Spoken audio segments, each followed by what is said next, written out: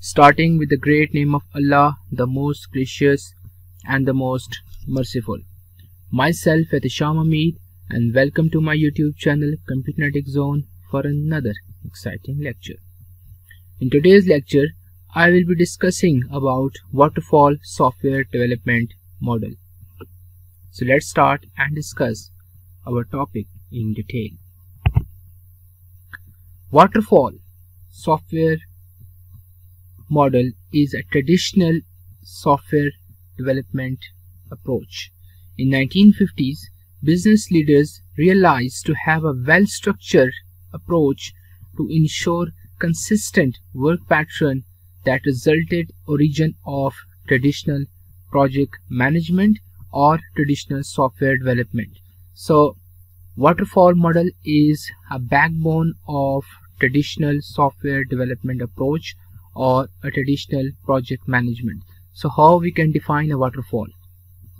The nickname waterfall came from its resemblance to cascading levels of water pouring over the stair-stepping rock outcropping on the mountain side. So there are 5 steps of waterfall model. First we have is requirement definition. Second we have is software and system design. Then we have is coding and unit testing. And then we have is system testing and integration. And the last one we have is maintenance and deployment, or deployment and maintenance you can say. So the very first step is requirement definition. So in this step, what we do is we make a plan, and then according to that plan we specify our requirements. So in this step we focus on these questions like what are our goals and what are our constraints, what actually product at the end will give. So what are the objectives and the goals of our project, and what are the constraints that we have to adhere while developing that project. So this is all what we do in requirement definition, and this is a very critical step because it requires a lot of attention and devotion. So once requirements are fixed, once the requirements are designed, once the requirements are fully planned, then we move to the next step, that is software and or system design.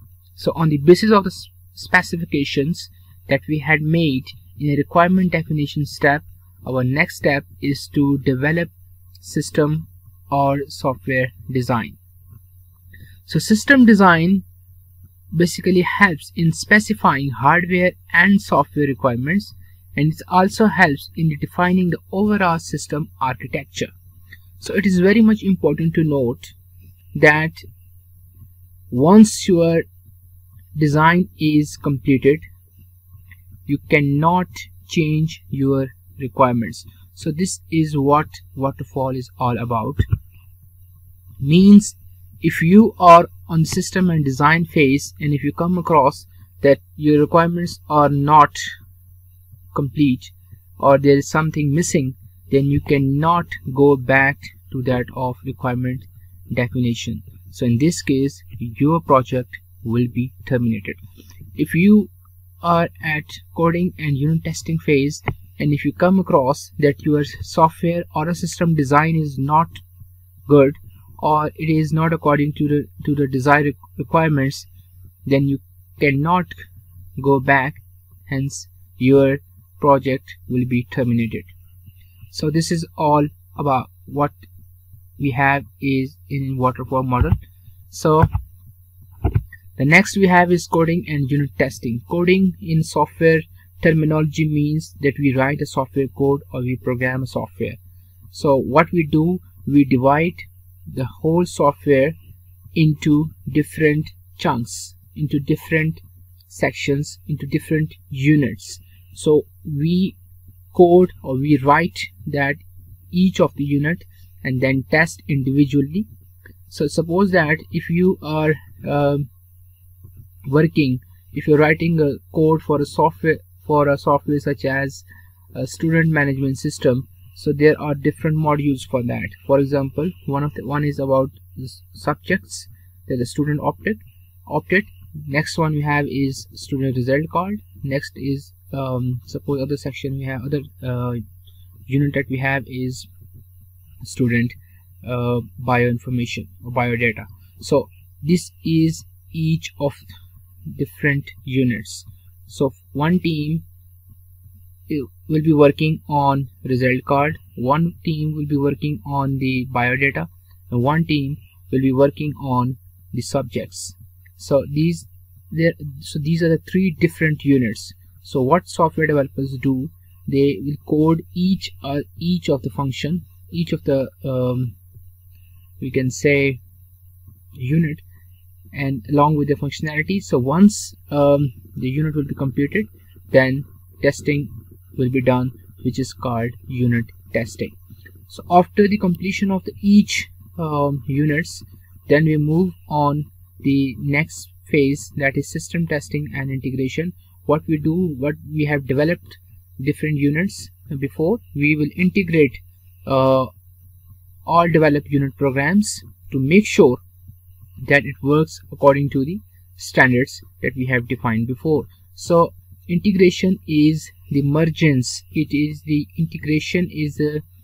a mergence of different units or different developed units. So once we integrate all the units, then we will do system testing to make sure that a system is working as per desired goals. So next step we have is deployment and maintenance. So once the system is ready, once the system goes across the unit testing and as well as system testing, and then the system is deployed in the customer environment or in the runtime environment. So once system will be deployed, then they may come across some issues. Then to fix those issues, patches are released. And it is also important to note that we also release different versions of the product. You can see different products like 2.0, 3.0, 4.0, 5.0, 6, 7, 8, 9, 10, so on. So different organizations release a better version of the product to make sure that it is working as per client desired goals or its requirements. So this is a deployment phase.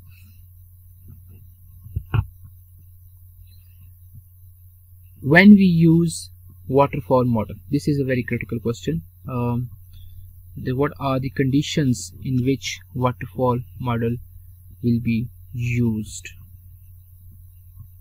Waterfall model will be used when the requirements are fully understood and clear. So there must be no doubt in the requirements. If you are not capable of understanding the requirements, and if you believe that your requirements will be changing along with the time, then you will not use waterfall model. You will only use waterfall model when your requirements are fully understood and are clear. Second, when our requirements are fixed, waterfall strictly follow the principle that it will only be used when the requirements are fixed. So there shall be no changes later on, or waterfall model will not adhere any sort of requirements in future. So once the requirements are fixed in the very first phase, then it will go along till the completion of the whole process. Third is technology is understood and is not dynamic. The waterfall model is used when technology is fixed. For example,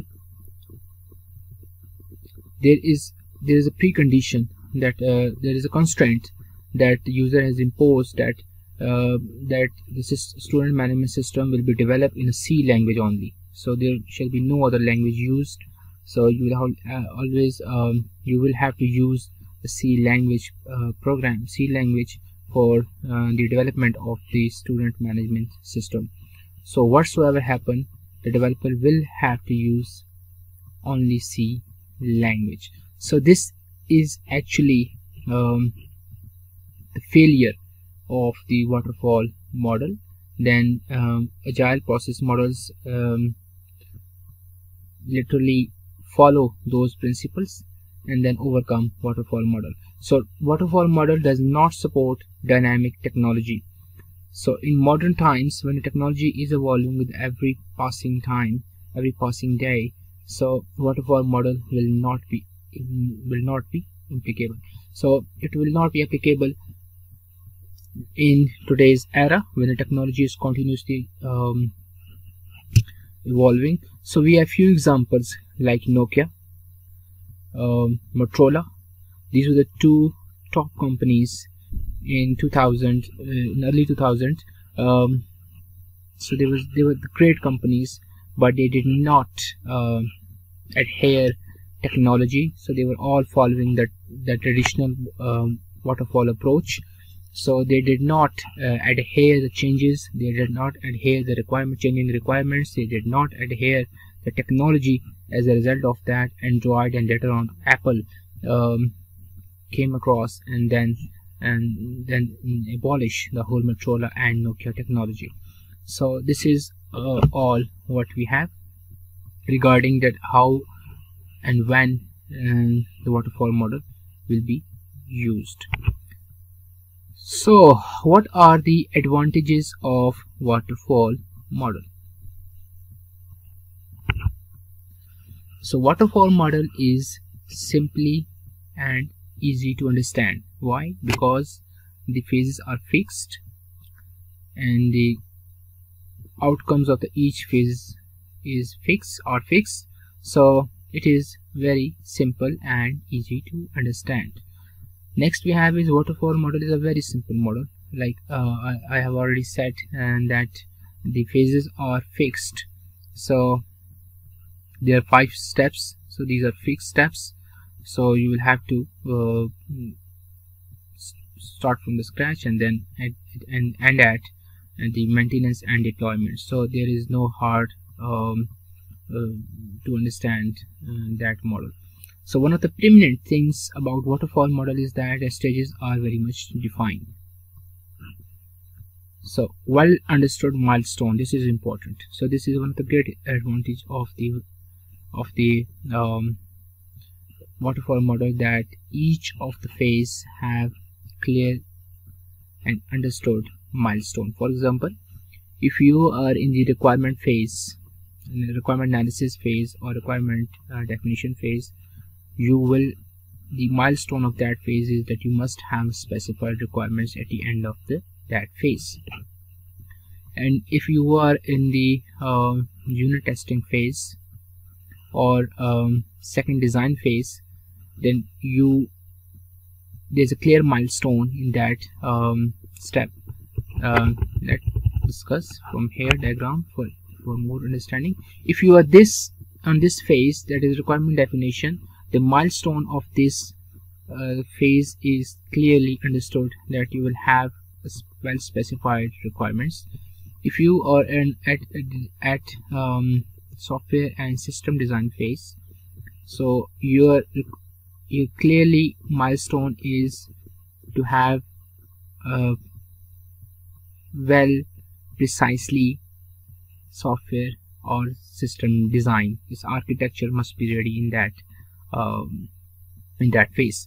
So when you are at coding and unit testing phase, it means you will have to develop you will have to first separate or divide the whole software into different units, and then you will have to code that units, and then you will have to test that units to make sure that it's working according to the desired goals. In next phase, what you will have to do is you will have to integrate all the developed units. So this is a milestone that at the end of this phase you will have a well integrated system, and that must be tested and that must be free of errors. So in the maintenance phase you will have to deploy the system in the current environment, in the runtime environment, in the client's environment, and then you will have to see whether there is any error while deploying the system, or you can any accommodation that can be made. But make sure that you will not change the requirements, you will not change the design, you will not change the coding techniques, you will not change any testing or integration later on. So you will have to just see if there are any errors, that then you will have to focus on that error and to eliminate those errors. So the next is detailed documentation. As I have already said, that this whole waterfall model is very compact. Milestones are fully understood, stages are much defined, and there's a lot of brainstorming is used in all phases, in all especially in the requirement definition phase. So there is so it does not support any changing requirements. So that's why documentation is very necessary.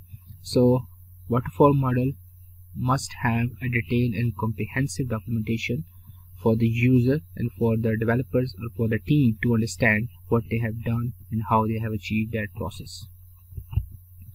So next one we have is disadvantages of waterfall model. Since the requirements are fixed, since it does not support any changing technology, so that means that a high amount of risk is involved, uncertainty is involved. You can't know that the technology that you are implementing while any development of a software, any software system, so you have no idea about a certainty that whether it will prevail in the future or not. So Motorola and Nokia are the clear examples. They did not adhere, they didn't know that the future will be of Android and the smartphones, so they did not adhere that factor, so that's why they were failed. So this is not suitable for the complex and the long projects, because long projects and complex projects required a lot of changing needs, requirements. So waterfall model does not support too long projects or complex projects because of the continuous changing needs.